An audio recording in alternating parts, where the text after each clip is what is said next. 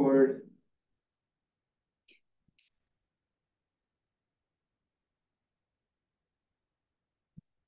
All right, so let's start with these practice problems from the other day. Then we'll get into more resonance stuff.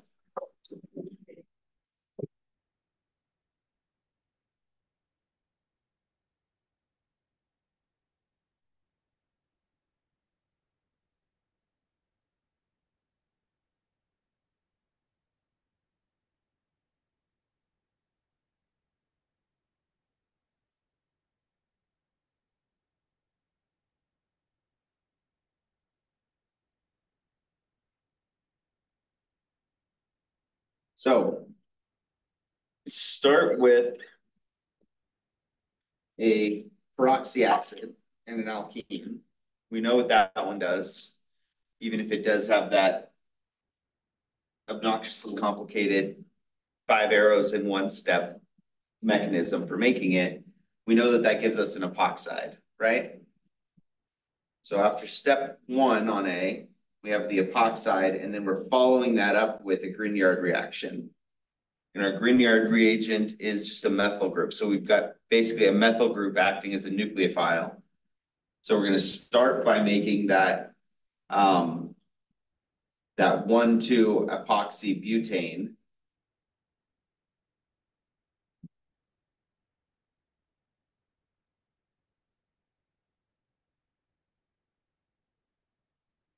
And then follow that up with a methyl group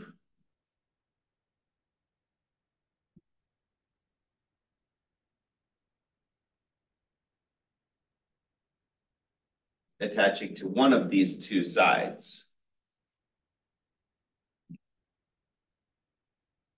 So it's an SN2 process. For these ring opening reactions, we settled on our final answer was the sterics that mattered more than the transition state character for the ring opening reactions. Methyl goes to the less substituted. So the methyl will go to the less substituted. So our final product here is going to wind up just being 3-pentanol. Do we know that the ratio between the major product and the minor for this? It's going to differ depending on, every case is going to be unique. Every nucleophile is going to change it. You know, so it's just know that we will have the major and the minor and be able to predict which is the major, but I wouldn't expect you, and I don't even know roughly even. I wouldn't even hazard a guess at what the ratio is in a reaction like this.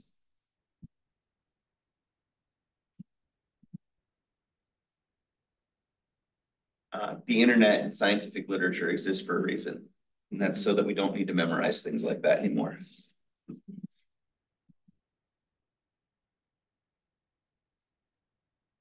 All right, how about B? B's a little bit of a throwback there, huh? Still just 1 butene. What reaction is that, though? Oxymercuration, right? Which was that Markovnikov or anti? Markovnikov, except it's not a true hydration either, because instead of water, we have methanol. So we're going to wind up adding a methanol or a methoxy group to the more substituted carbon. So a product here going to look like that when all's said and done.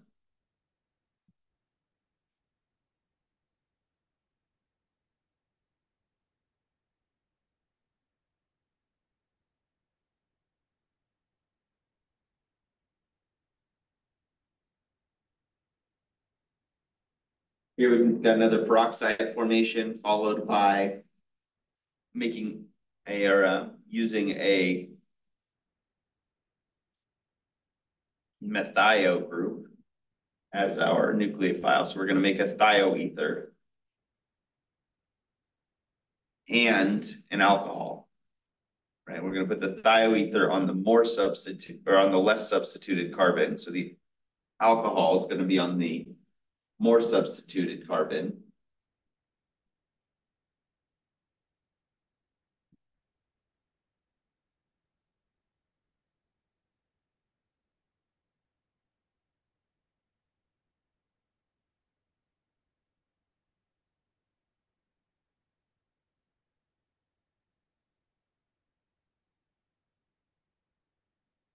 And naming that would start to get really obnoxious, right?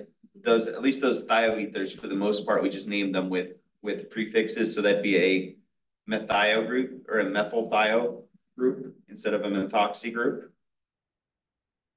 So it would be one methyl thio, two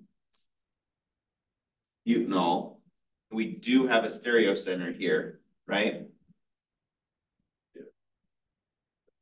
So are we going, is there going to be a preference to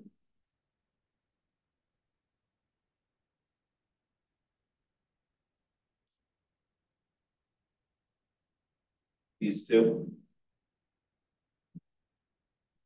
We didn't do anything that was enantiospecific specific or stereospecific with our epoxidation, right? So we just get the racemic mixture.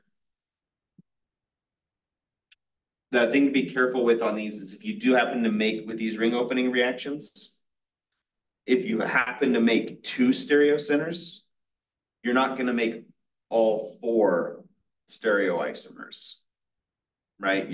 So you're going to make one stereoisomer and it's an enantiomer and it's mirror image. You're not going to make the diastereomers, right? Because it has to, depending on which side you add the epoxide to, you have to attach your SN2 molecule, or attack has to be from the opposite side. So you will only get two stereoisomers, not all four.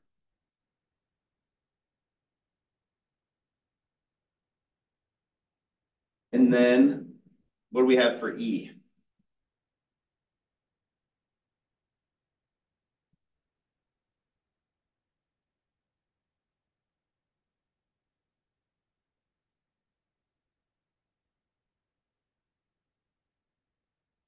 What is that sodium metal going to do to an alcohol? Deprotonates it. So we're turning that cyclopentanol into a nucleophile. So it's basically just flipped the order from what we had before, where before for A and C, it showed making the epoxide as the first step and then followed up with the nucleophile. This is showing us making the nucleophile and then giving us the epoxide. So our cyclopentyl group is going to attach to the less substituted carbon. So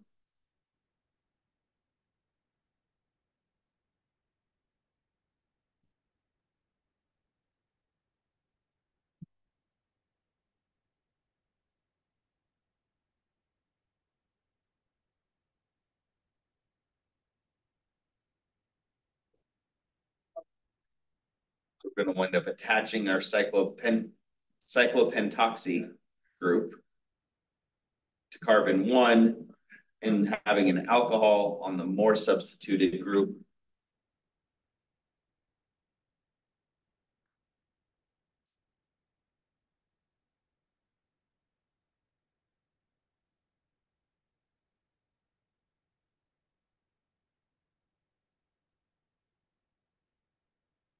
I lost the carbon in there. Make sure I do that right.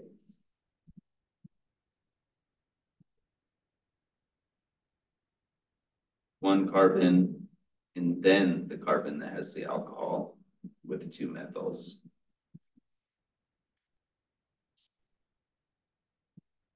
So naming that, even though the cyclopentyl group is the largest continuous carbon chain, we'd name it based on where the alcohol is attached.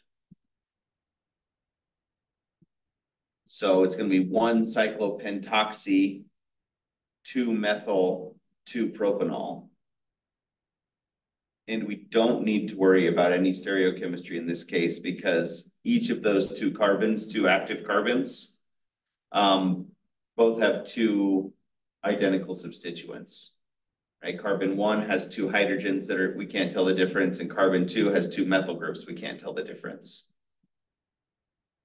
If it wasn't a dimethyl carbon that we added the, or that has the oxygen on it, then all of a sudden it would have stereochemistry and we'd have to be a little bit more careful. But as it is, we get just the one product.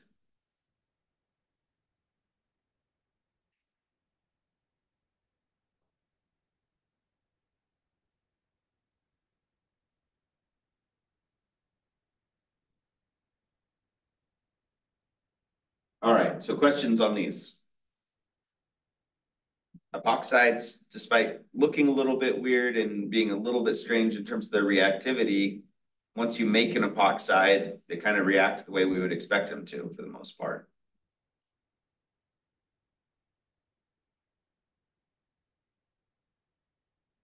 All right. So I was telling Rob before you got here, Lex, that this lecture and this chapter, this is the last chapter we're going over. So we have a whole week and a half to get through it for the final. It's one of the single most complicated, hardest to wrap your head around chapters. And it's really the reason why we've spending time talking about what the orbital shapes are in HOMO versus LUMO, because it hasn't really mattered up until now. This chapter is going to matter. When we talk about dienes, which is just what it sounds like, it's 2 alkenes, the way they react is going to be based on the molecular orbital shapes. And so being able to draw to some extent what those orbitals are shaped like is going to play a big role in figuring out the stereochemistry for our products. So here are the classes of dienes. We're going to wind up spending most of our time on these conjugated dienes, because they're the only ones that really react differently. Allenes, the accumulated or dienes, they don't really react any differently than regular alkenes. They just have some weird stereochemistry because their pi bonds have to be perpendicular to each other, like CO2. And isolated dienes, which is when if you have 2 or an sp3 carbon in between your 2 bonds, those just react like 2 different alkenes as well, even more so than the allenes. The conjugated dienes, though, are when things really get interesting because that resonance is going to affect things.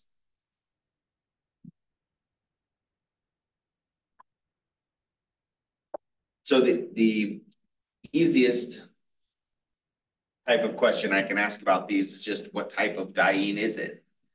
Is it conjugated, accumulated, or isolated? Or is it not a diene at all? So if we look at some of these molecules, cis-aconitic acid, aconitic acid, which in the body that winds up being important as part of the Krebs cycle. Usually we don't name it as the acid because under physiological conditions it's mostly deprotonated. So it would just be referred to as aconitate. And the name of the enzyme that always sticks in my head is aconitase, is the enzyme that makes this molecule.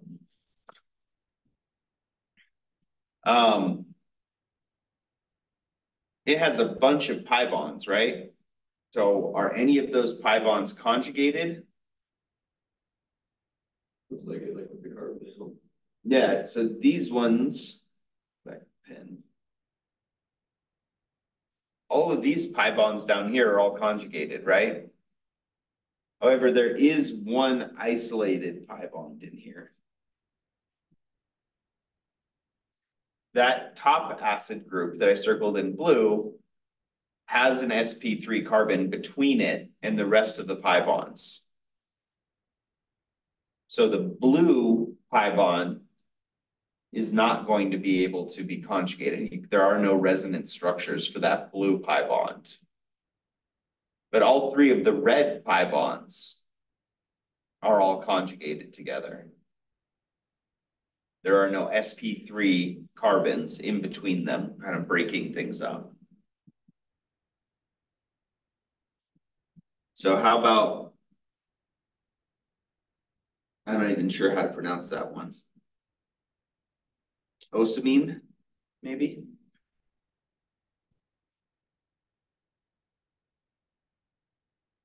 The two on the left could be, or two on the right could be conjugated, and then the left is. Those are conjugated. This one's isolated.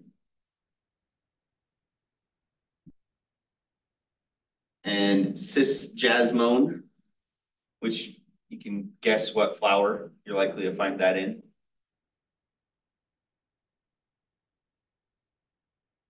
I know how we'll name these compounds. We're just going to take the name of the flower and then we're just going to throw an ochem suffix on the end of it. All pheromones have the like mode at the end?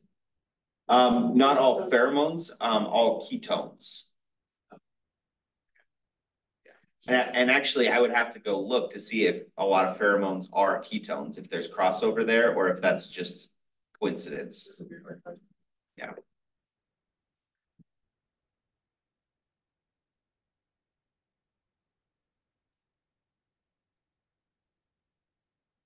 So here we've got two that are conjugated, one that's isolated again, right?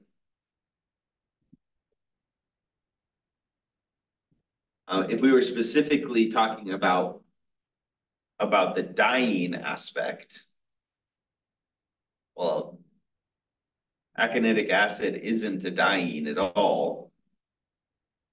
Osamine is a conjugated diene that's also has an isolated diene component. The jasmone is not a conjugated diene. It is an isolated diene, even though there's some resonance between the ketone and the and one of the carbon-carbon pi bonds.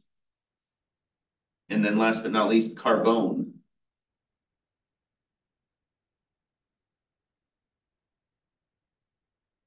We've got some conjugated bonds, but our diene is isolated.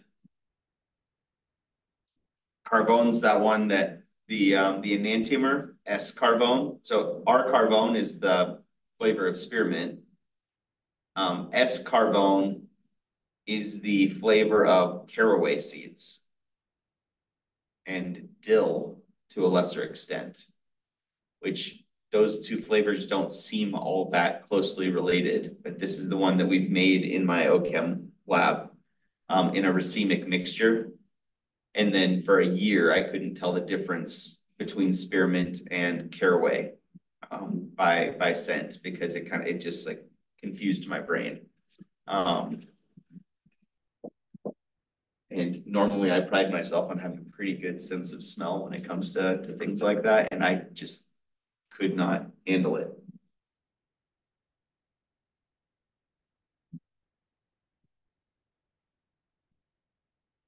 All right, if we want to make a conjugated diene, it looks a lot like making an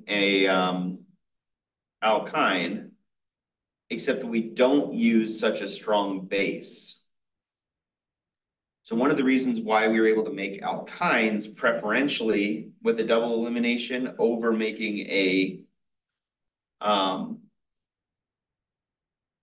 over just making a conjugated diene is the fact that we were relying on the fact that a super strong base wants to deprotonate that terminal alkyne, right?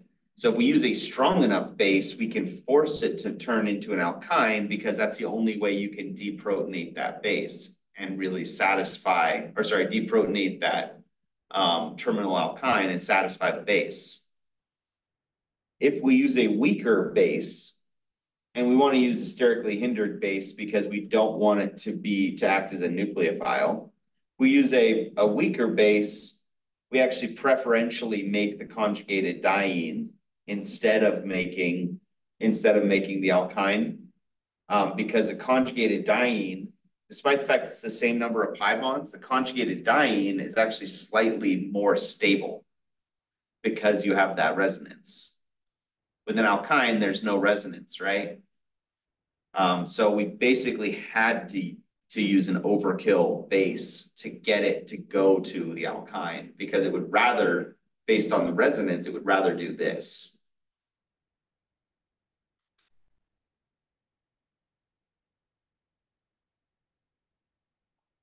Which this is another reason also why it's you almost never see cumulated dienes or those allenes because there's not really a middle ground. If you're going to make a conjugated, basically you have to do a double elimination with a weak base where you don't have the ability to make a conjugated diene. Like if you used a weak base to do a double elimination on a propane molecule, you can't make a conjugated diene out of propane because there's only 3 carbons, right? But basically you're kind of limited to with these double eliminations to making conjugated dienes or alkynes. There's not really a good way to make the allenes, which is okay because they don't really show up in nature either. They're not really very useful molecules. So other than being able to recognize them, those allenes aren't going to really show up again. Just because for both synthetic and practical reasons. At this point, maybe people are doing research into the applications of or how to make them more consistently, but it's not in the textbooks yet. So you'll have to go to grad school and learn about that.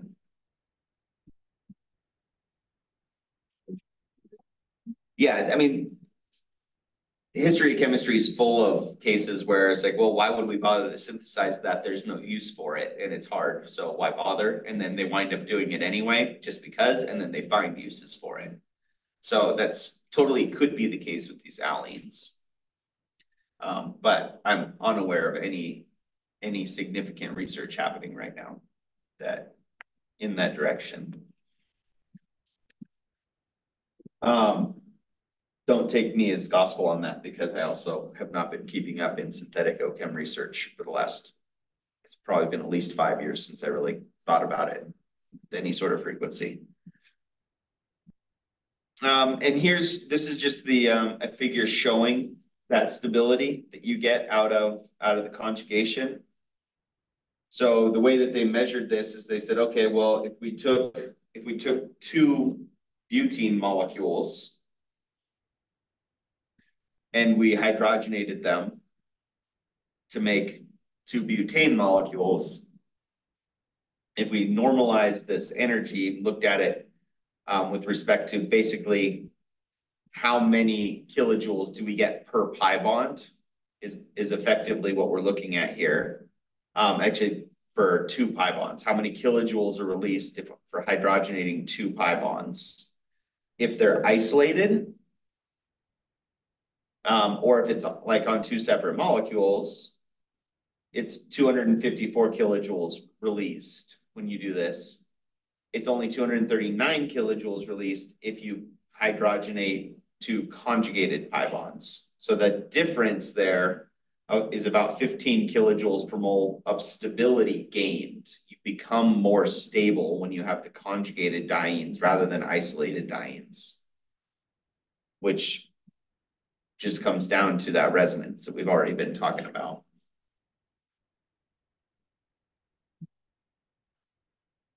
But as usual, chemists can find rather clever ways to actually put numbers and objective measures to things that are kind of subjective sounding on paper.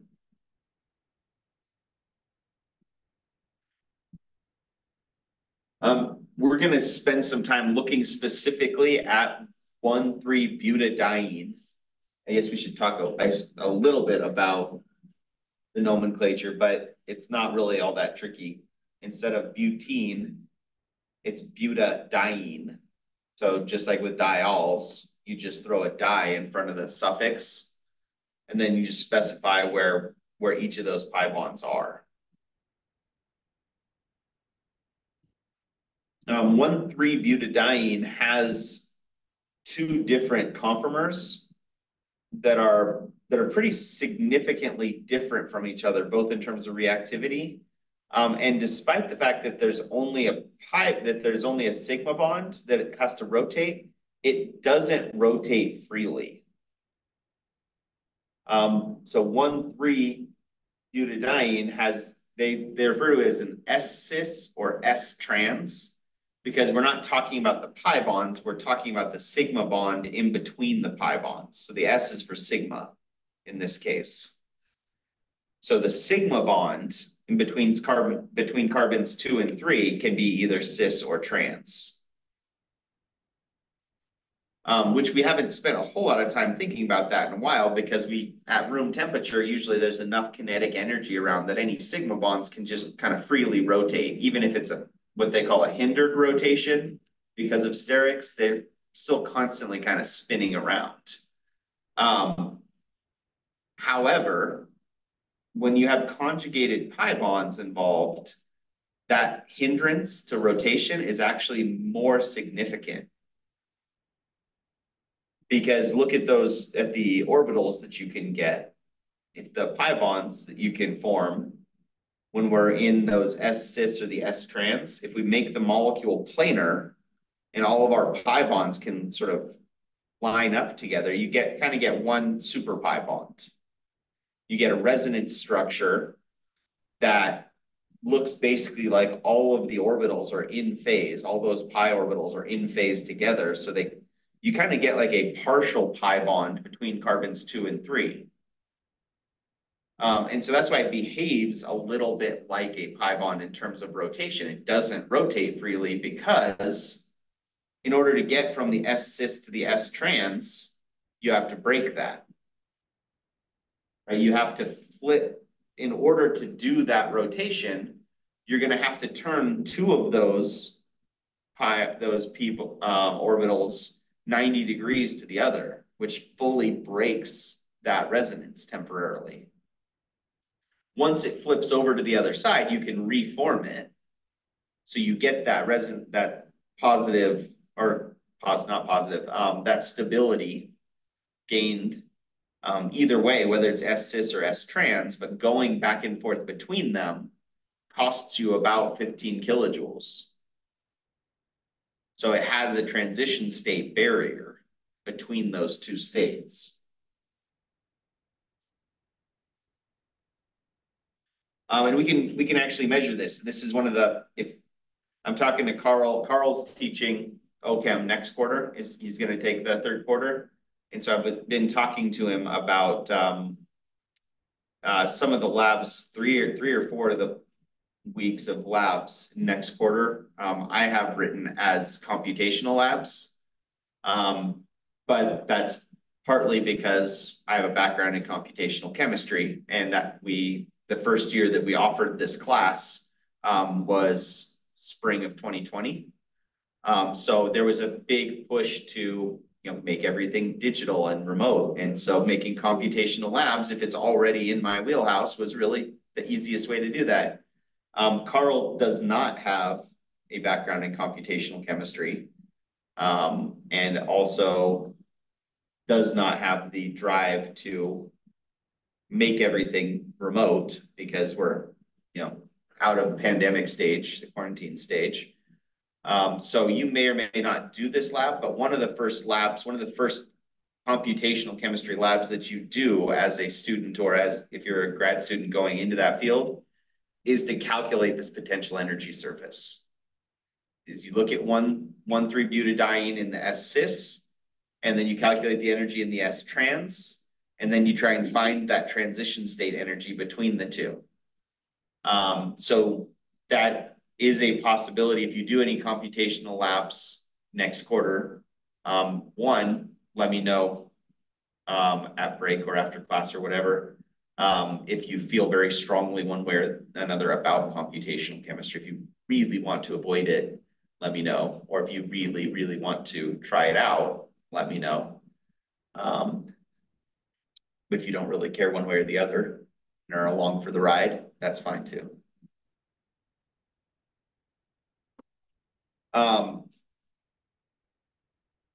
So these two potential energy surfaces, the one on the left is 1,3-butadiene rotating, right? The one on the right is a little bit more complicated looking because that's just one butene rotating around that same carbon-2, carbon-3 bond. It has a little bit more, and actually that should be CH3 on the far left, not CH2. Is a little bit more complicated of a rotational pattern because you have that sp3. Those sp3 carbons are going to look a little bit differently. But what's important to note here is just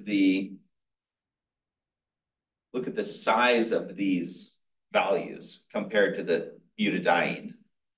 The rotational barriers, when it's just butene, when it's just sigma bonds and there's no resonance, are only 2 kilojoules per mole and 5 kilojoules per mole at most between the different conformers. So 15 kilojoules per mole and 12 kilojoules per mole of additional stability, that's a pretty big deal relative to these other numbers, which is we're setting the table for resonance really matters in these reactions when you have conjugated cases.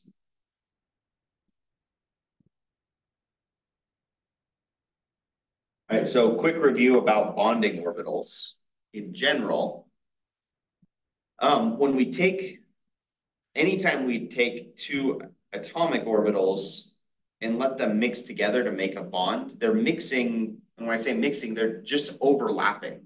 When you take two separate orbitals and let them overlap, what you get is a linear combination of the two functions where it's kind of like a weighted average of the two functions. And the result is something that looks kind of like you smeared them together and averaged them out. Those bonding orbital, and that's what we refer to as a bonding orbital. A bonding orbital is approximated as what's referred to as an LCAL, which stands for linear combination of atomic orbitals. You take the atomic orbitals, you mix them together to see what's the lowest possible energy you could make. So it's basically hybridization on a larger scale. Instead of thinking about hybridization, sp2 versus sp3, in terms of one atom at a time, a bonding orbital is doing that same approach, but looking at mixing in an sp3 orbital from one side and an sp3 orbital from the other side. And when you mix two sp3 orbitals together, where they overlap in between, gives you a sigma bond. So a sigma bond you can think of as being two hybridized orbitals then overlapping again. So we've got sort of mixing on top of mixing happening. And by combining all of these different atomic orbitals and hybridizing them in different ways, we're able to combine them in a way that gives us a lower total energy for the system. And since we know basically that things are more stable, the universe behaves in a way that moves towards making more stable states, we can be pretty sure that this is how things actually behave. This actually happens. It seems like it's a mathematical construct, and it is to some extent, but it also is how the universe actually works, and we can be pretty certain of that because of the fact that the universe moves towards making things more stable as a result of that second law of thermodynamics. So what does this tell us about pi bonds? Well, just that we're not going to be mixing together two sp3 orbitals. We're going to be mixing together two unhybridized p orbitals together to get that pi shape. And the other aspect of this is if there's a way that we can combine these so that they're in phase, so that the red lines up with red and the blue lines up with blue, if if that's a possibility and that's what's going to give us our more stable state, there's also a less stable state always.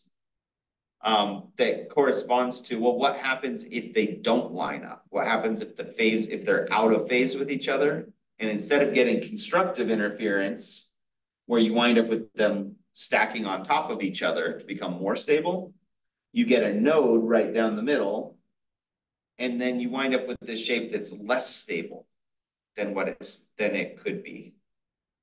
And it's less stable than just having the two p orbitals separated from each other. Right, and so what's important to take away from this slide that we'll keep coming back to is this idea that in terms of the number of ways we can combine these p orbitals together, the more nodes you add, the higher energy it's going to get. You can think of the nodes are like those harmonics on a stringed instrument. The more up and down you have for the same space,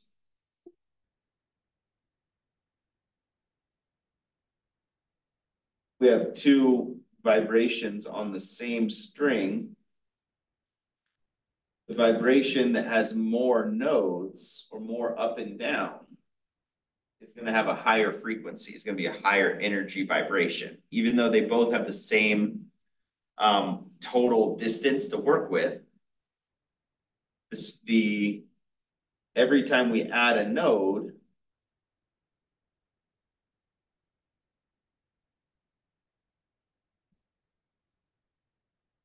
that could be better. It's supposed to be symmetrical. You see, we added a second node in the middle, and that shortens the wavelength even further. The shorter the wavelength, the higher the frequency, the higher the energy. And the way we can think about it in terms of these orbitals, there's two ways to think about it. One, more nodes is higher energy. It's just the same logic. The other way you can think about it with these atomic orbitals or these bonding orbitals is more curvature means higher energy, and more nodes means more curvature. But if you've ever wondered why an s orbital is lower energy than a p orbital, which is lower energy than a d orbital,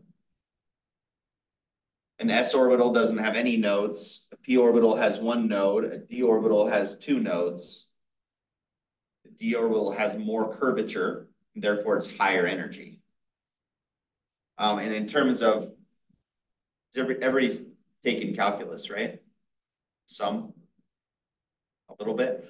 The curvature of a three-dimensional shape is kind of like taking the derivative of it, right?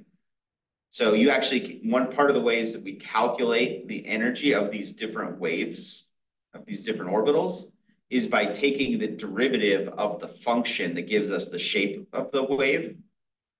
And because when you take the derivative of it and get the curvature for the entire shape, that's proportional to the energy of that wave. So we can actually back out the energy. This part of part of the time-independent Schrodinger equation, which has anybody taken the modern physics? Has anybody taken? Not yet. So you won't get out of actually running some of these calculations for particle in a box when you take that with Bruce or Kathy. But in chemistry, we write the simplified version, which is the Hamiltonian, which is an operator of the wave function, which is the sum of all of the atomic orbitals put together, is defined as really finding the energy of a function, the energy of the system as a function of the wave function itself.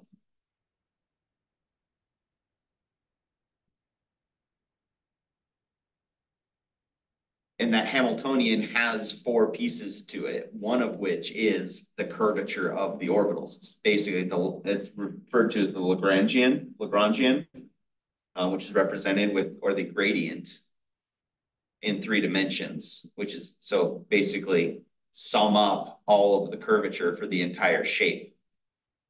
And that's going to be one of the components of the total energy of the wave function.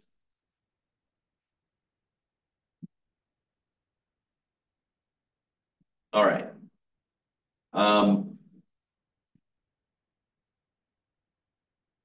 In general, we don't need to worry about the anti-bonding orbitals for sigma bonds, because sigma bonds, the more stability you get forming a bond, the bigger the difference in energy between the bonding orbital and the anti-bonding orbital.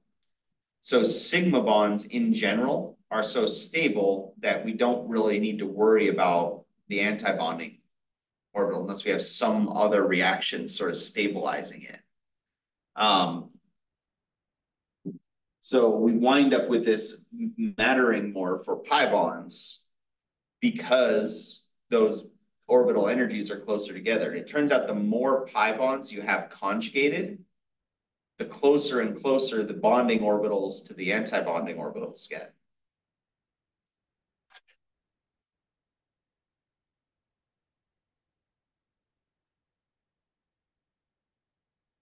But this is one of the reasons why, if you look at the molecules that are responsible for things like day glow dyes, or a lot of dyes in general, but pretty much any dye that will fluoresce under a black light, under UV light, is made up of a bunch of conjugated pi bonds.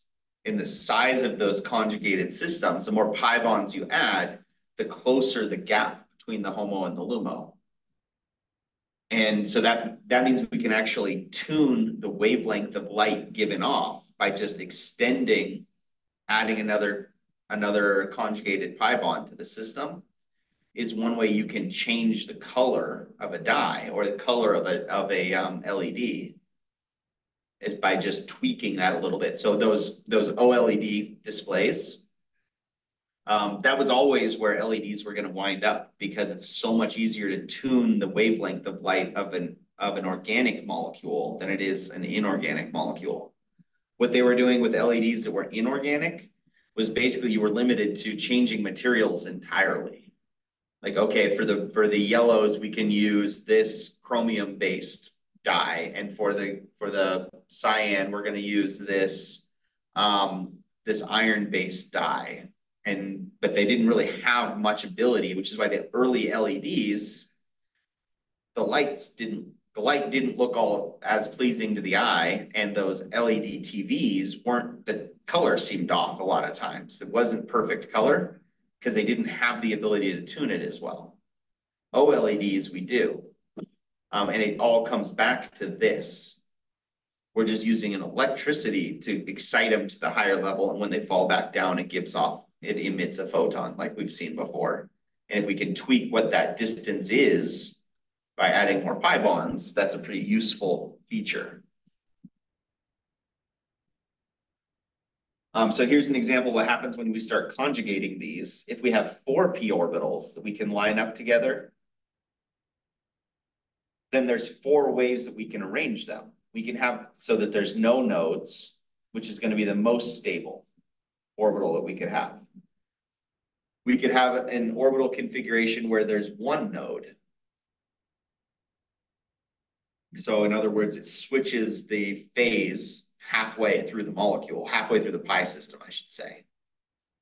We can have 2 nodes, and it doesn't split it evenly into thirds because we have four p orbitals, and so it's not going to put a node squarely in the middle of a p orbital. You have to put those nodes sort of in between the p orbitals, and that still gives us 1 good pi bond in the middle, right? And then we could have them alternating phase every single time.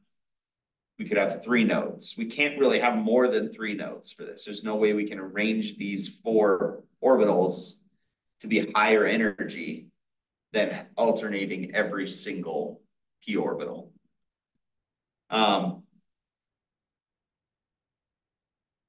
So if we want to know what the shape and the phase of the molecules is going to be for a conjugated pi system, we start by just writing, okay, well, how many atoms do I have in this pi system? and draw that many p orbitals. And then you draw all your combinations, no nodes, 1 node, 2 nodes, 3 nodes. If it was a larger system, if it was 6 p orbitals, your lowest energy would still be no nodes. And then your second lowest would be 1 node right in the middle. And your third lowest energy would be 2 nodes. You basically, and then what you do is just like filling up these orbital energies when we were first learning how to do electron configurations, you start at the bottom in terms of energy, and you start putting electrons in it, 2 electrons per orbital, until you run out of electrons. So for 1,3-butadiene, we have 4 electrons that are part of the pi system, right? We're basically going to ignore the sigma bonds for this one. When I say how many electrons we have, I mean how many electrons are in the pi system. We have 2 pairs of electrons in the pi system, right? So these 2 orbitals are the ones that are occupied, the lowest energy ones. And the higher energy orbitals are our anti-bonding orbitals. And the ones, if you have more bonds than nodes, it's a bonding orbital. Write that up here. More bonds than nodes means it's a bonding orbital.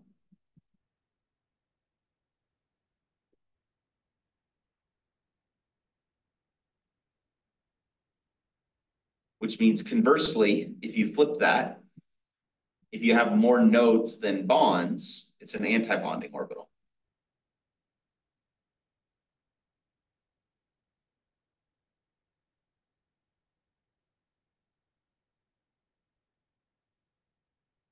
And just a reminder, if these bonds are pi bonds, the anti-bonding orbitals, we refer to that as, it's a pi anti-bonding orbital. So you call just do pi with an asterisk, it means it's an anti-bonding orbital. A lot of times you'll just see that referred to as pi star.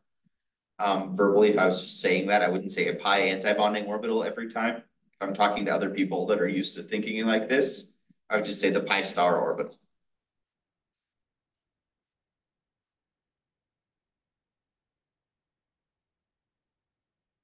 All right. Let's finish this thought, and then we'll take our break. The difference in character between those bonding orbitals and anti-bonding orbitals is why those conjugated systems matter.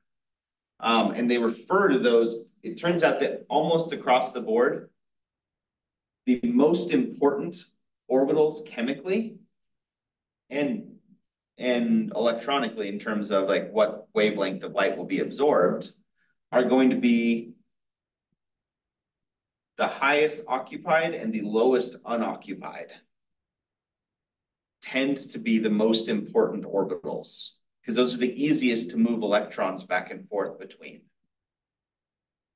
And so the highest occupied is referred to as the HOMO. And the lowest unoccupied is the LUMO. So if we wanted to know what wavelength of light is likely to be absorbed or emitted by a molecule, a lot of times you can just look at what's referred to as the HOMO-LUMO gap. What's the difference in energy between the HOMO and the LUMO? Because that's the wavelength of light you're going to need to bump an electron up from the HOMO to the LUMO, excuse me, which also tells you what wavelength of light will be emitted when an electron drops from what was the LUMO back to its ground state. Remember, ground state just means it's lowest possible configuration. When something's in an excited state, it'll fall back to the ground state if you let it. And in doing so, give off electron or a photon. Right? And so those 2 orbitals are also referred to as the frontier orbitals. which I don't know how that term was, how they arrived at that term, but it kind of makes sense if you think of the frontier as being the area where you don't have people, or where the interface between unoccupied land and occupied land. The frontier is where those two meet, right? And so this is one of Kenichi Fukui is one of the first Nobel Prizes that didn't go to a American or a European, was Fukui, and he actually did his research about 30 years before this in 1951. But it took the Nobel Prize Committee and America and Europe that long to get over the whole, World War II and genocide thing, and stop blaming Japanese for that so much. So whereas usually the gap between your research and winning a Nobel Prize is between 15 and 20 years, for him it was almost double that. Partly because he did chemistry research for the Japanese military during World War II, and it took a long time for people to be okay voting for a Japanese scientist who participated in the Japanese war effort. Side note, if we get far enough in this lecture today, I think this lecture has more Nobel Prize winners in it than any lecture we've had since we talked back in Gen Chem about your intro to quantum mechanics. When we talked about Bohr and Heisenberg and Fermi and all those folks, and it's just three, but getting 3 Nobel Prizes in one lecture is pretty good. All right, so let's take a break. Let's come back at 10 after. Then we'll get into how does this actually matter and how is it measured.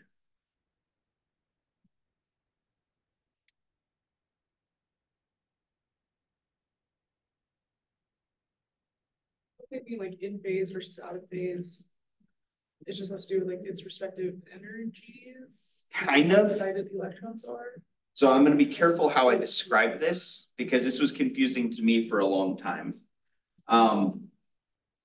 We use color in these diagrams or shading to indicate phase because we're trying to not use things like plus and minus. It really is a plus and minus, but it's not plus and minus like charge. It's not plus or minus like, there's an electron there or there's not an electron there even, or a spin. It's even unrelated to spin. It's not even related to direction.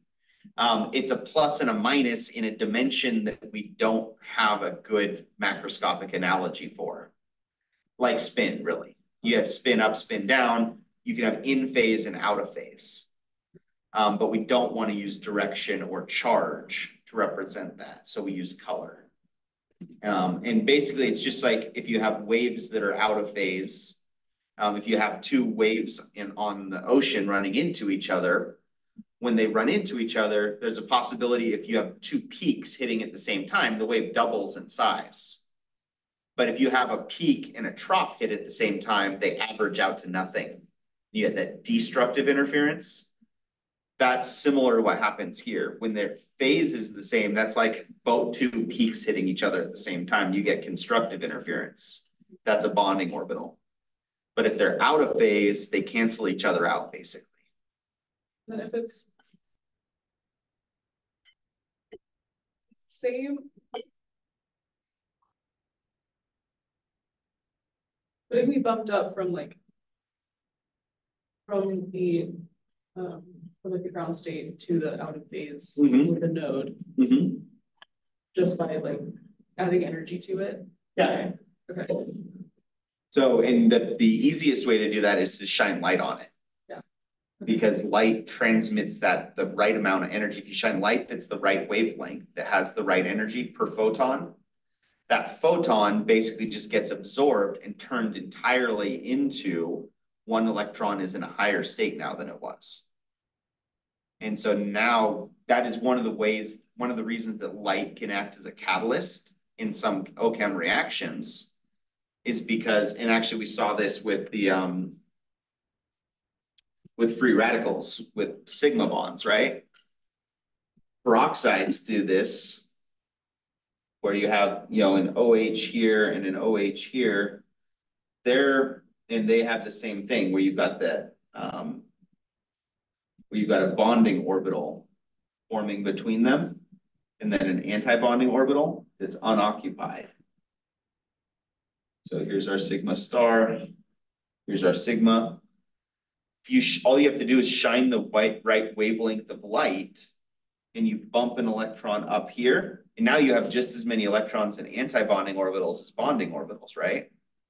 Which means that you actually don't have anything holding those two oxygens together anymore. And so this is how free radical, that's how that homolytic cleavage happens, and why light is the catalyst, is literally just certain bonds, their homo-lumo gap between their sigma bonds and their sigma star antibonds is such that you can shine visible or UV light on it, and that's enough to split those molecules apart. If it's a pi bond, you still have a sigma bond holding things together. And so pi bonds don't, the whole molecule doesn't fragment the same way, but it's the same process. You're basically like counteracting a pi bond and turning it into a pi anti-bonding orbital by shining light on it. So when they're in the anti-configuration, it's just the sigma bond keeping them together? Or? Basically, unless it's a conjugated system. Because if you look here, going from the HOMO to the LUMO, you still have a pi bond. It's just between carbons 2 and 3 instead of between 1 and 2 and 2 and 2 and or 1 and 2 and 3 and 4. You still have a pi bond in there. So if you were able to put an electron all the way up to that highest energy, even higher energy light, you could get it to fall apart even more. Or if you measured what the if we did the same thing with the sigma bond as well, which is why high enough energy light can basically fragment any organic molecule.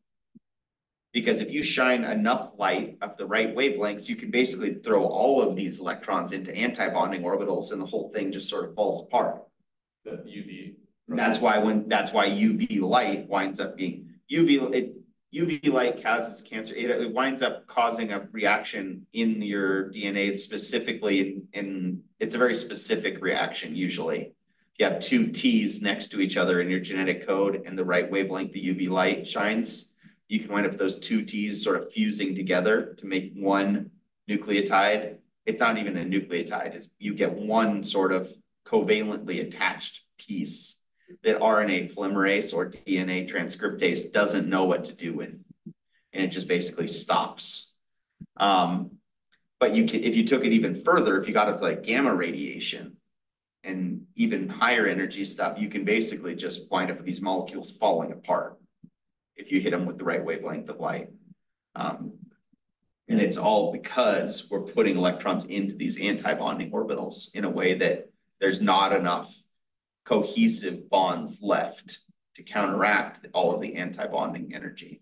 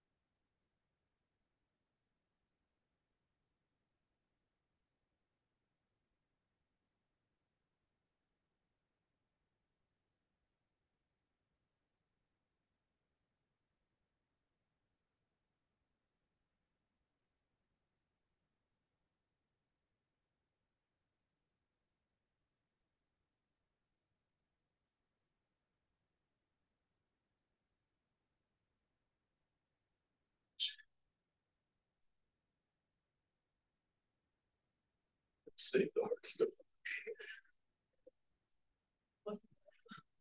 And it's like, yeah, there's all these Nobel Prize winners in this chapter. I'm like, oh, yeah, it's good talking about that. Too many smart. Uh, Too many smart. Yeah, too many smart people. That's not a good sign.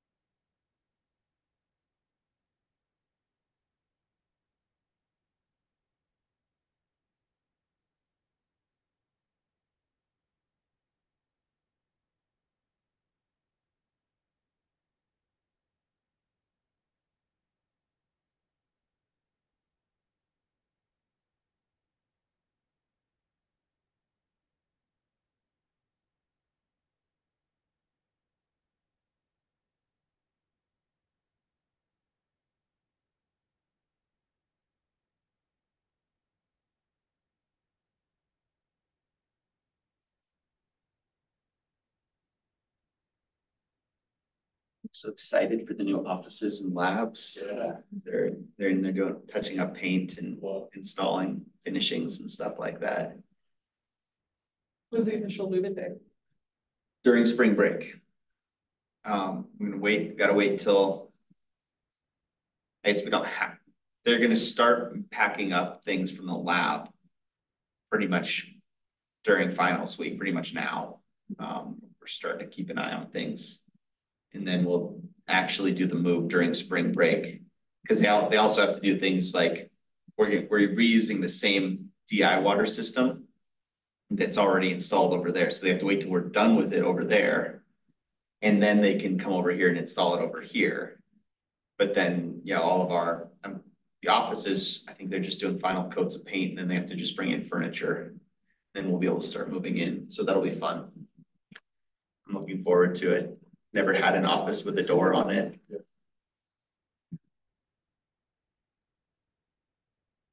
All right. So thermodynamic versus kinetic control. We've been doing a lot of practice with that in lab, right? One of the reasons I don't mind spending so much time on that is because it's an idea that keeps coming back. And it winds up being pretty important here when it comes to doing addition reactions for conjugated pi bonds, for conjugated dienes. We actually have a classic case of kinetic versus thermodynamic control for these reactions. If we look at what happens to these reactions at 0 Celsius, we wind up with the major product behaves just like it's an isolated diene. So you wind up putting the what's called the 1,2 adduct, where you protonate on carbon 1, and then your bromine adds to carbon 2 directly next to that, just like we would expect from a normal addition reaction, right? The bromine goes to the more substituted carbon, but overall, it's a pretty standard reaction. However, we do also see, because we wind up making an intermediate here, in our intermediate,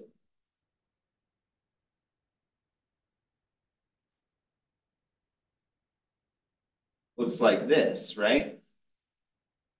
Clean that up so it doesn't look like that's a.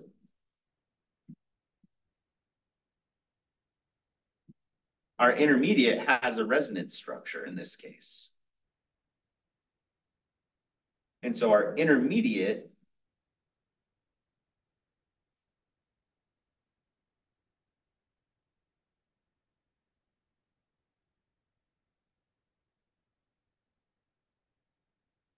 this is what gives us 2 possible products here. The 1,4 adduct is what you get when it's the resonance structure,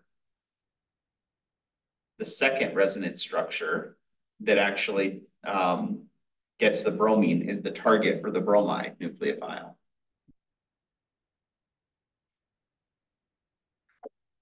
We see at cold temperatures, at low temperatures, that 1,2 adduct is the one that's favored.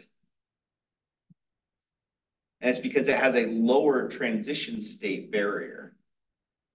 Because effectively your hydrogen and your bromine are probably pretty close together as it is.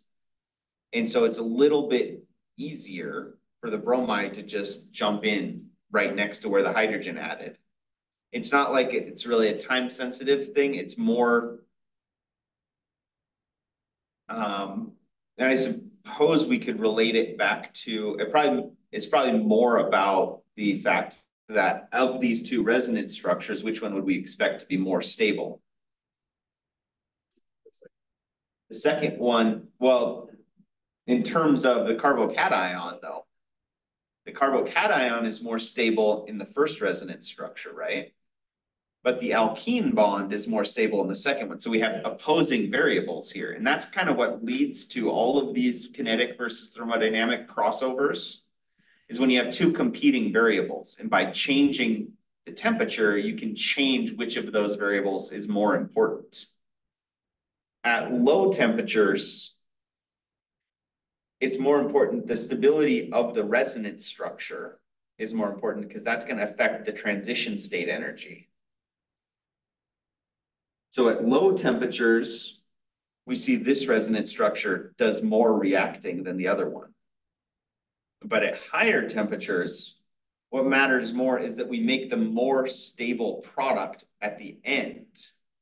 And at the end, this 1,4 adduct is actually more stable because you've got a more substituted alkene. If you think back to our rules of alkene stability, the whole reason for Zaitsev versus Hofmann product, Zaitsev's rule was you make the more substituted alkene every time you get a chance, right? Because more substituted alkenes are more stable. So the 1,4 adduct makes the more stable product, but the 1,3 or 1,2 adduct has the lower transition state because it goes through the more stable resonance structure. Because the carbocation is more stable, making the 1,2 adduct. So in that case, would the 1,2 be the kinetically favored and the 2,4? Exactly.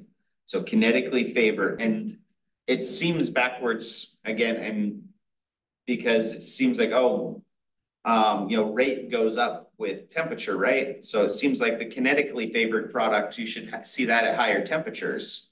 That's actually backward because the kinetically favored product is easier to get to. At higher temperatures, you have enough energy to go back and forth as much as you want, which means higher temperatures, you're going to favor the thermodynamic product because that's one's favored if you give everything enough energy to reach equilibrium. The kinetic product is favored at low temperatures because basically you don't have enough energy at low temperatures to make it over the red transition state. You have enough energy to make it over the blue transition state, but not the red transition state.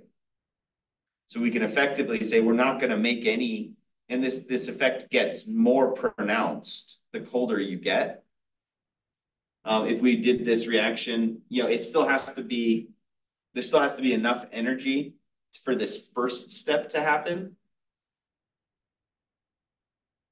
which means you can't really eliminate the 1,4 adduct, no matter how cold you get it, because if you get it cold enough to eliminate the 1,4 adduct, you also are so cold that you can't make it through that first proton transfer step. And if you can't make it to the intermediate, then it doesn't matter what's thermodynamic or kinetic, right? So we can't really get much colder than 0 Celsius and still have the reaction happen. But if we went past 40 degrees, we could, and there is going to be a limit to how much we could favor the thermodynamic product and that's going to be governed by what's the difference in energy here at equilibrium. What's the equilibrium ratio between these two based on the difference in energy? So this is a case where there is no way to completely eliminate either product. based on these energies, but we can favor one versus the other by doing it cold temperatures versus warm temperatures.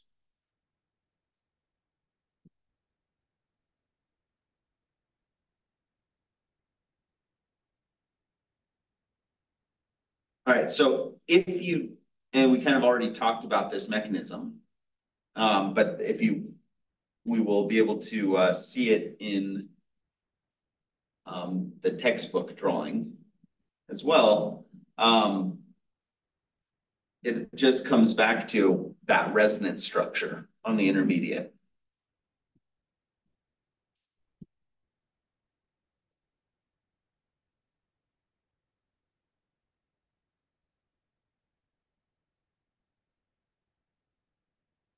All right, so let's do a practice one. HBr, 0 Celsius. Draw your two products and label the major product.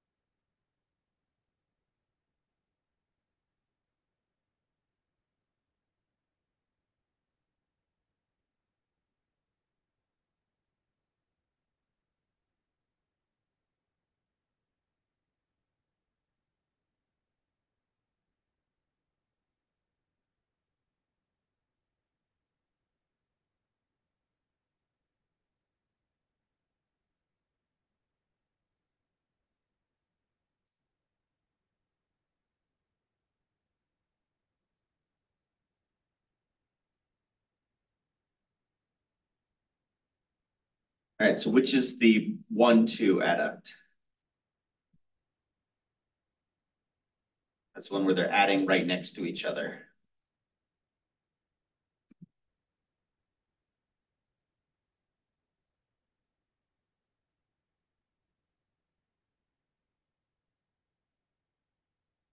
Substitute. Yes, the one on the left, red one, is going to put the bromine directly next to the hydrogen.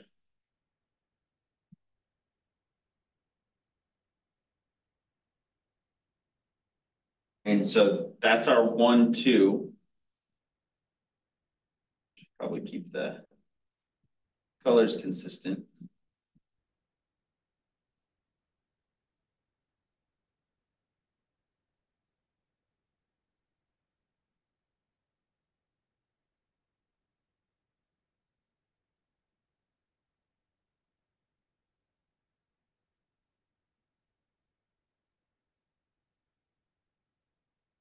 So which is favored at 0 Celsius? The 1,2. The 1,2. The one that puts the carbocation on the more substituted carbon. So the bromine goes to the more substituted carbon. So what do the numbers refer to? 1,4? Where you're adding the hydrogen and the bromine. So if you think of, if we say that is carbon 1, for the sake, that's where the hydrogen got added in both of these. The 1,2 adduct puts the bromine directly next to the hydrogen. So on the other side of the pi bond, you broke. The 1,4 adduct puts it 3 carbons away because you have that resonance happening. And it's hard, you can't really make any generalizations about which ones the kinetic product. You can't say that the 1,4 is always the thermodynamic product or the 1,2 is always the kinetic product, because you have to look at your intermediates. Right, so our intermediates in this case, I'm gonna clear this real quick.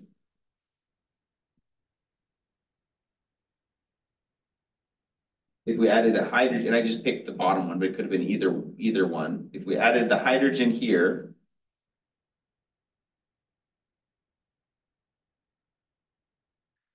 then that puts a carbocation here. Back to blue.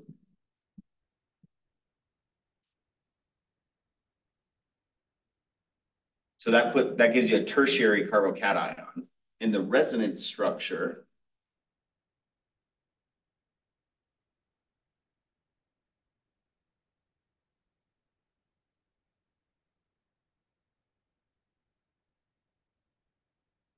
we still have the hydrogen we added, so we'll still leave it labeled in red. The resonance structure that we get here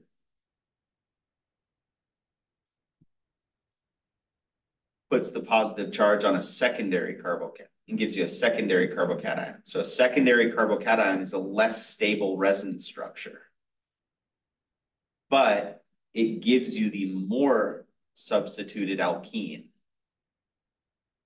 So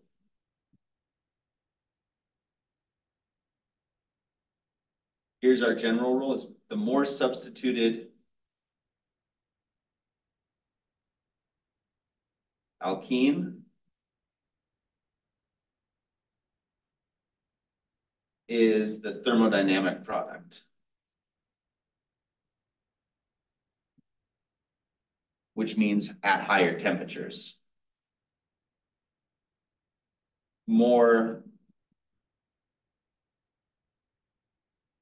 substituted carbocation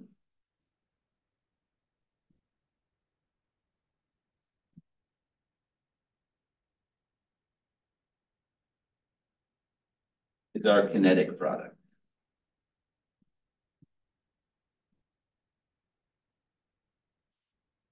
And if there's a difference between the two resonance structures, you can imagine a case where the two resonance structures are the same, where it's a tertiary both ways, depending on how the original molecule was drawn, right?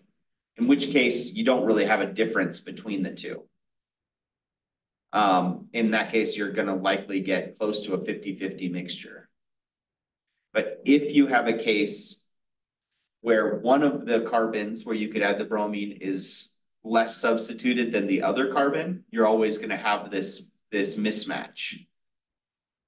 Because if you put the carbocation on the more substituted carbon, that means I think by definition, you'll be putting the alkene in the less substituted position. And vice versa. If you make the alkene more substituted, you're putting a carbocation on the less substituted carbon. So you always have this mismatch if there's a difference between carbon 2 and carbon 4 in terms of the substitution. Now, if you can imagine, though, if we did the same reaction,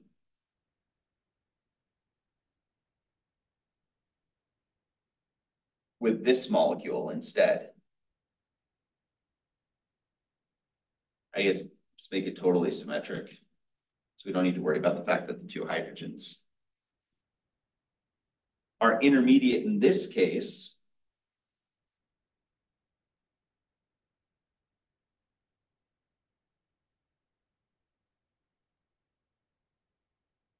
looks like this, right? Tertiary carbocation, and the resonance structure is also tertiary.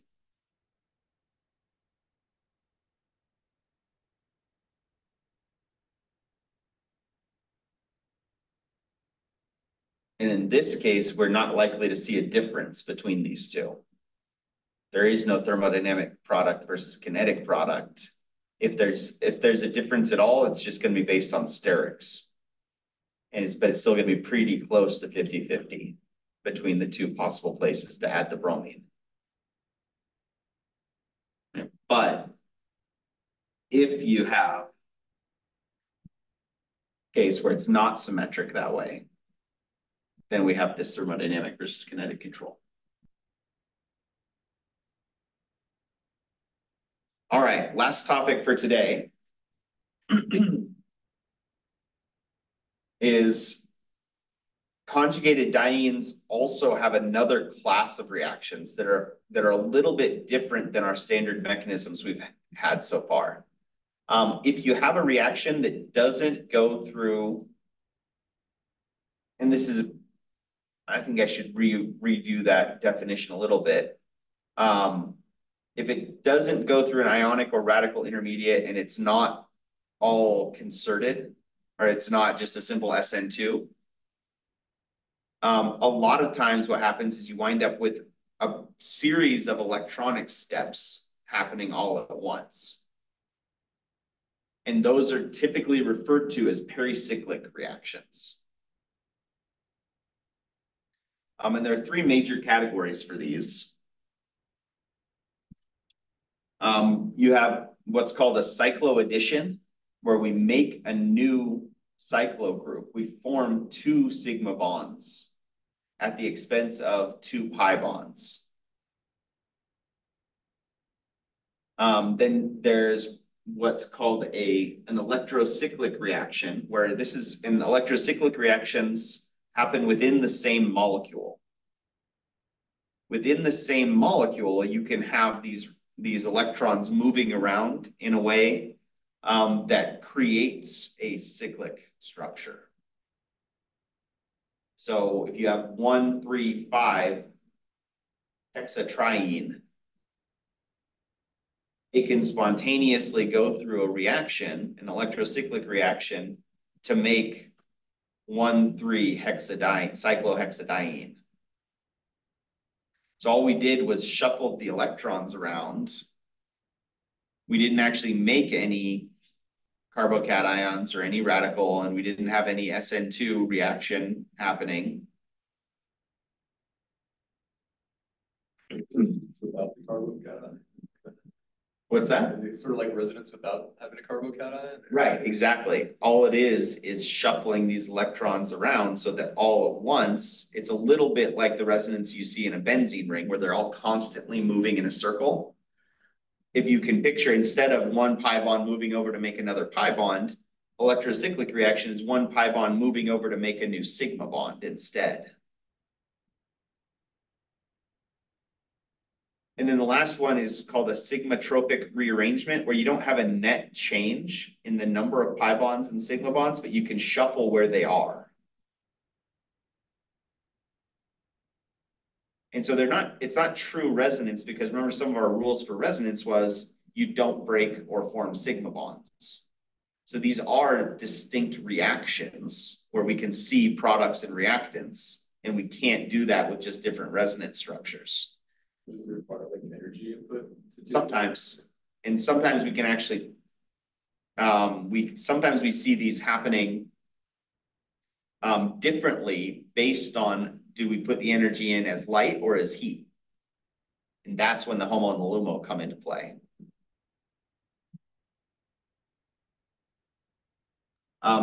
The classic one, one of these that if you take a standardized test, if you take the MCAT or the chemistry GRE, or maybe even TEAS test, although that doesn't really emphasize OChem on the TEAS test, which is the nursing standardized test.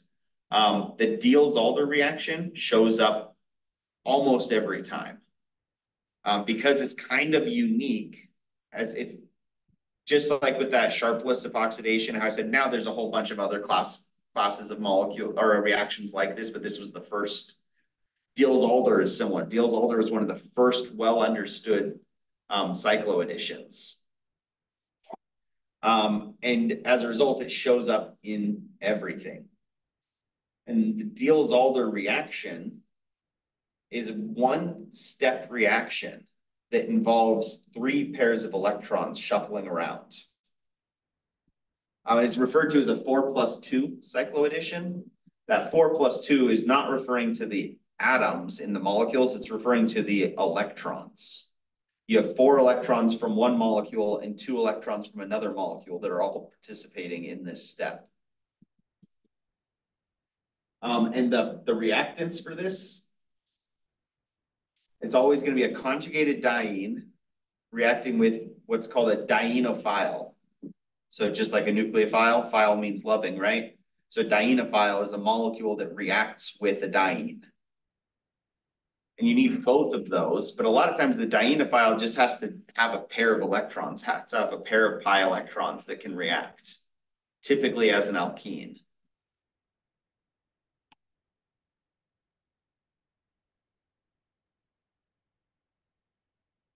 All right, and what you see happening is your diene, that they're conjugated diene, you move a pair of electrons over in between the 2 pi bonds and then use the other set of pi bonds to make a new sigma bond.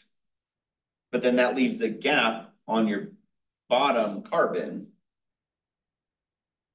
that doesn't have a full valence. Those electrons come from the dienophile's pi bond.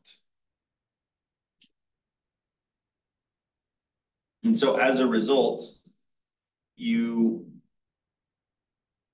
always make a 6-sided ring. And the net result is you break 2 pi bonds and move 1 pi bond. Every pi bond participates. 2 of the pi bonds turn into sigma bonds, making the new ring structure. And the last pi bond moves over in between the 2 pi bonds from the diene.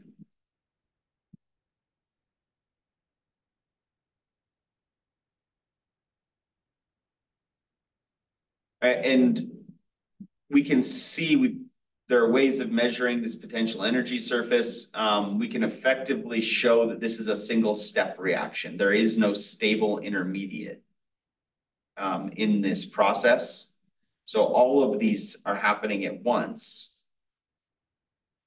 It is reversible to some extent. If you get to high enough temperatures, just like an elimination reaction, at high enough temperatures, you favor breaking apart into separate pieces because of entropy.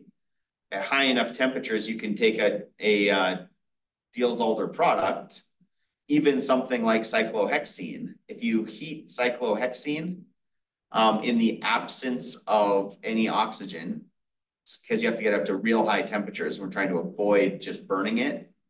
So in an anoxic environment, if you heat cyclohexene, you can actually get it to fragment into butadiene and ethene. But then if you let it react, if you bring the temperature back down and let it react, you'll wind up with it turning back into cyclohexene again. In general, equilibrium is going to favor the products here because you wind up, pi bonds are inherently less stable than sigma bonds, right? Because pi bonds have less orbital overlap than sigma bonds. So when in doubt, favored by enthalpy, you're always going to have the side of the reaction that has more sigma bonds and fewer pi bonds. But at high temperatures, that reverses a lot of times if more pi bonds means more separate molecules. Is the X a halogen? X can just be anything. Typically, what helps the dienophile be a better dienophile is more electron withdrawing group. So halogens or any sort of other conjugated pi bonds, because conjugated pi bonds draw electron density away from the pi bond that's reacting.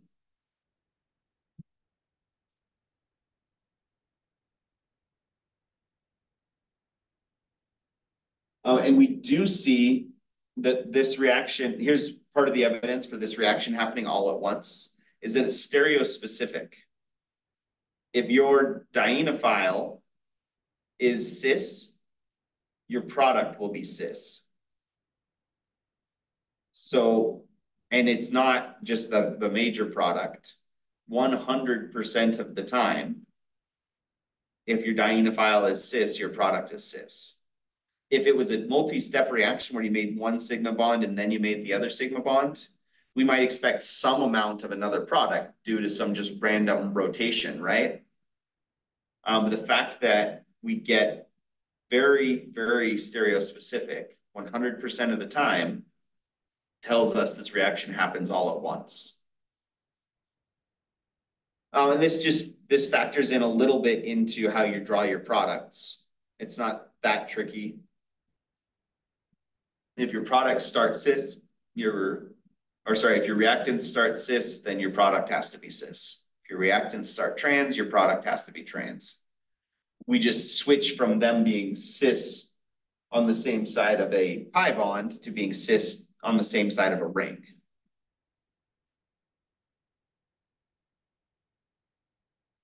Let's see if I have a good, I think I have.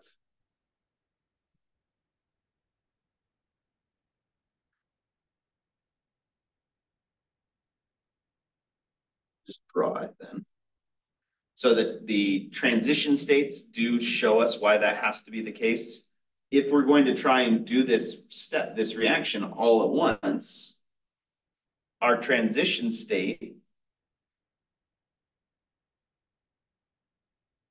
has to be forming with that dienophile has to either be below the cyclobutadiene or above the cyclobutadiene. It's not coming in at an angle because we need those pi bonds to overlap. We need the orbitals from the dienophile to match up with the orbitals from the diene.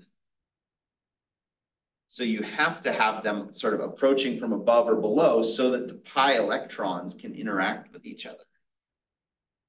Giving those pi electrons the ability to overlap is what gives you this product. And so that means you can't have a system where your dienophile comes in 90 degrees perpendicular to the diene. Your dienophile needs to be on the same, not on the same plane, but has to be parallel so that it can either come in from on top or on bottom. Otherwise, you don't get those p orbitals lining up and overlapping in a way that allows you to form this.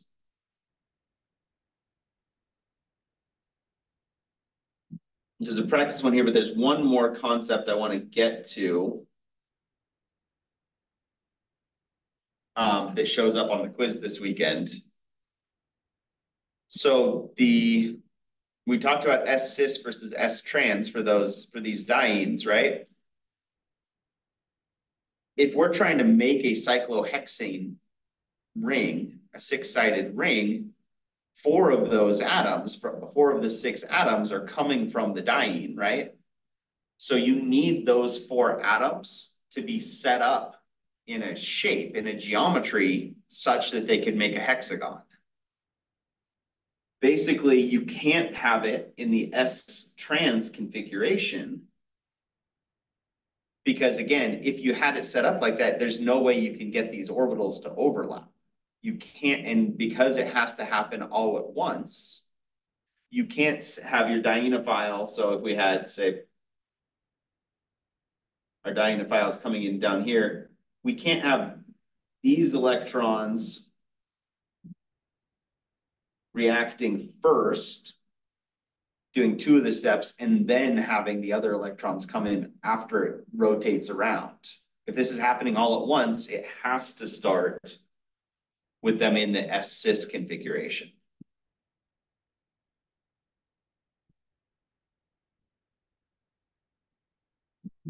So out of these 3 possible dienes, all 3 of these are conjugated dienes, which one's going to be the most reactive and which one's going to be the least reactive?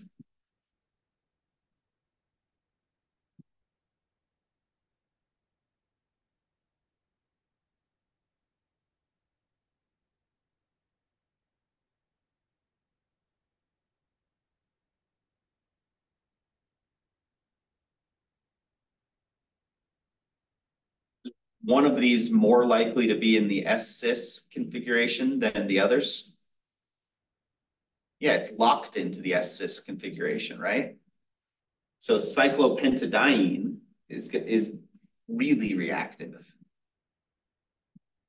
And is one of them guaranteed to be less reactive than the other two?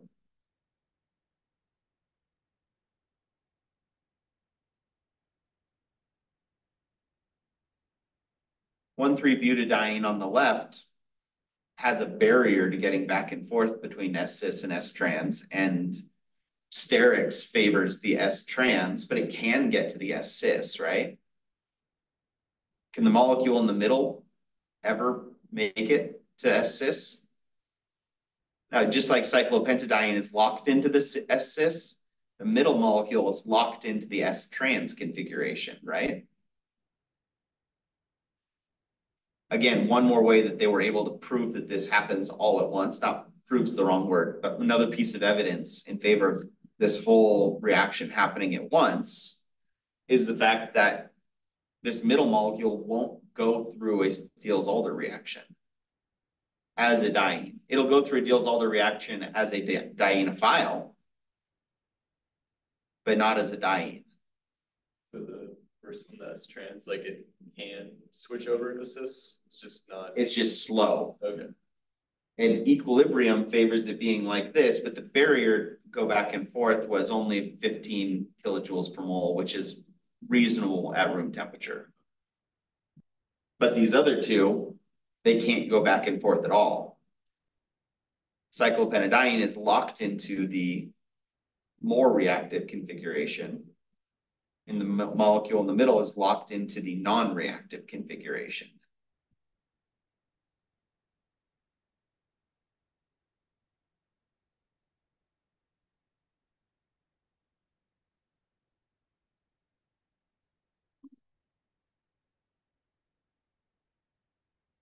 All right, so the last thing I want to talk about is the reactivity of the dienophile.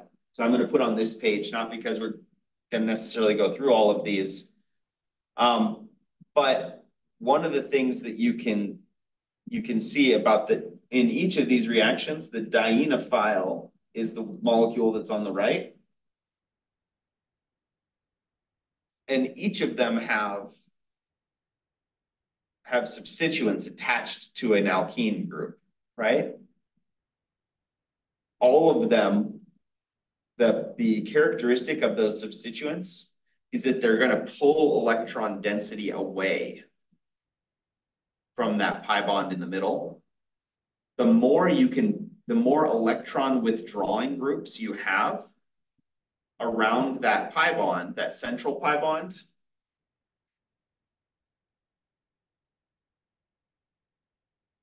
the less stable it is. In other words, the more reactive it is. So regular ethene is not reactive, is not all that reactive because it doesn't have any electron withdrawing groups weakening that pi bond.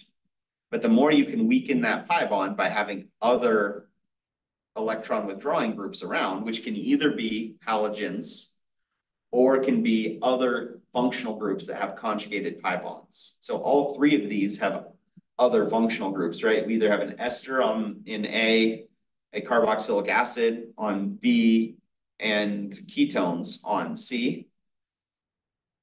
All of them having those conjugated pi bonds mean that there's resonance structures where that pi bond in the middle is broken, and you're having electronegative elements pulling on those resonance structures mean that pi bond is not as strong. So one of your questions on the quiz this weekend, there's one or two Diels-Alder reactions. There's some review for the ethers and epoxides. But then one of the questions just says, rank these dienes or dienophiles in terms of reactivity. Which ones are going to react the best? Which ones are going to react the worst? So with the dienes, it's all about how well can it get to that S-cis configuration. And for the dienophiles, it's all about how much electron density is being pulled away from that central pi bond.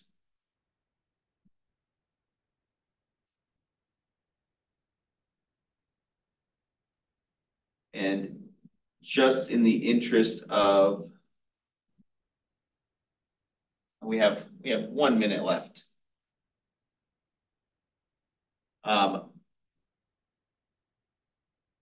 We won't get to that. I don't think that matters that much. So let's do this practice real quick. Here's another diene and dienophile. What is your product going to look like?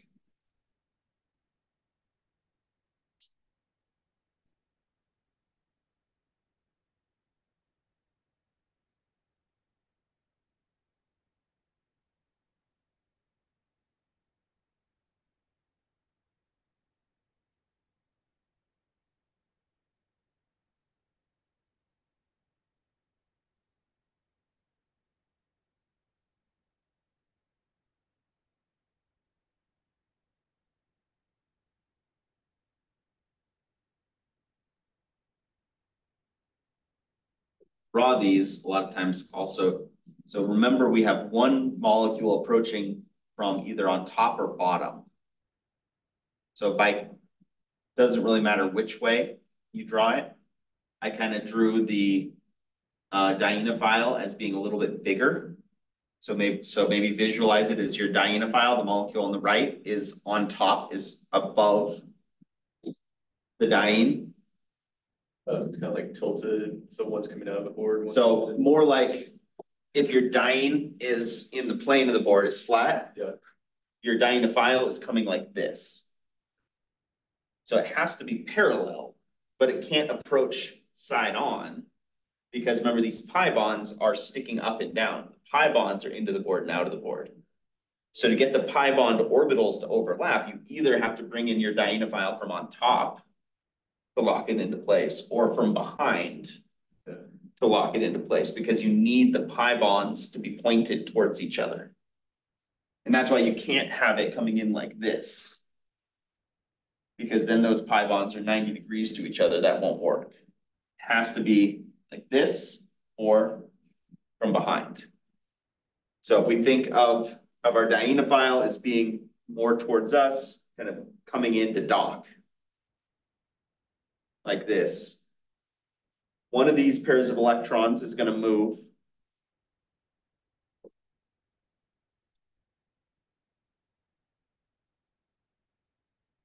I guess probably makes more sense to draw it the other way, the other order. So the dienophile electrons are going to come in here and going to be attracted to, there's a slight partial positive on the carbons that are at the edge of the conjugated diene, because your resonance structure puts a partial positive on carbons 1 and 4. But you need to make room for that, so these move over here. But then you need to make room for that, so our other pi electrons move over here. So our product is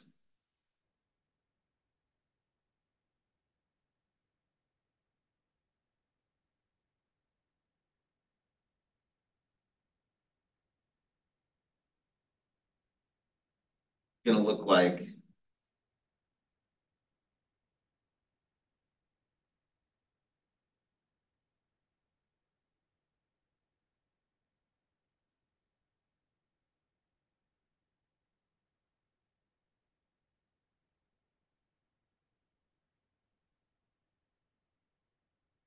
I guess it makes more sense to switch those. Let me switch those cyanide stereochemistry.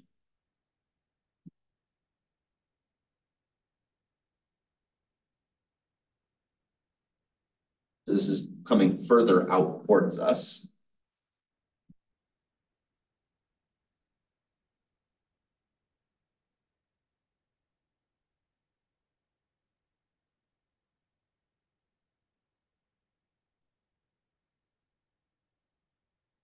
So the reason that I don't have great figures that look like the ones we've seen before is because the textbook that I used to teach from doesn't have great figures here. They're actually the best source that I've found for explaining these doesn't have figures that are as high production value, if you want to think of it that way. They look a little bit more homemade, but there's a website called Mastering Organic Chemistry. That there's some links here. These are some issues that we didn't get into, some variables we didn't get into that we're gonna spend next week talking about, on Tuesday.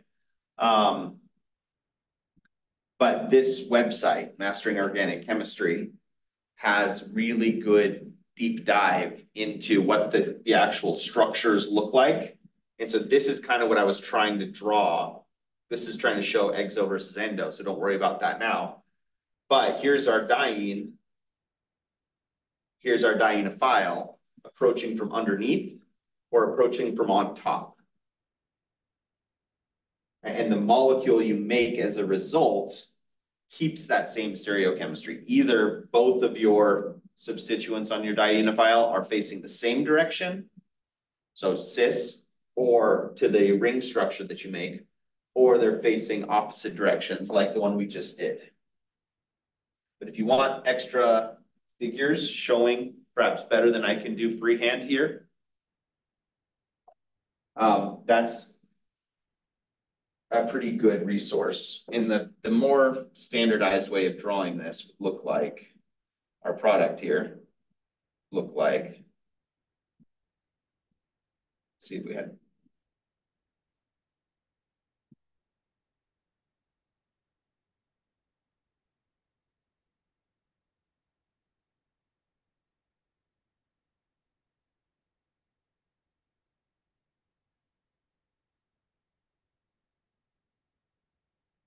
All right.